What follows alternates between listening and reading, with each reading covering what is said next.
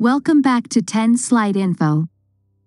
On the 30th of March 2022, the Cabinet Committee on Security approved the limited series production of 15 light combat helicopters in a contract worth 3,887 crore rupees, and this was along with infrastructure sanctions at 377 crore rupees.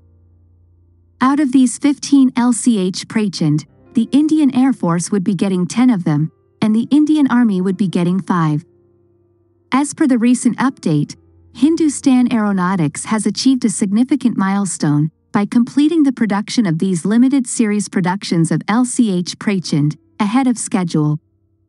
These pre-production variants of LCH Prachand helicopters would be used by both the Indian Army Aviation and Indian Air Force to carry out user trials to evaluate its full functionality.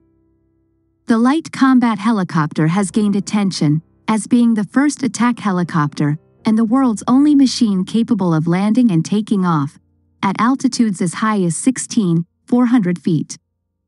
These helicopters are the ones which landed successfully in Siachen and also have repeatedly landed at several high-altitude helipads.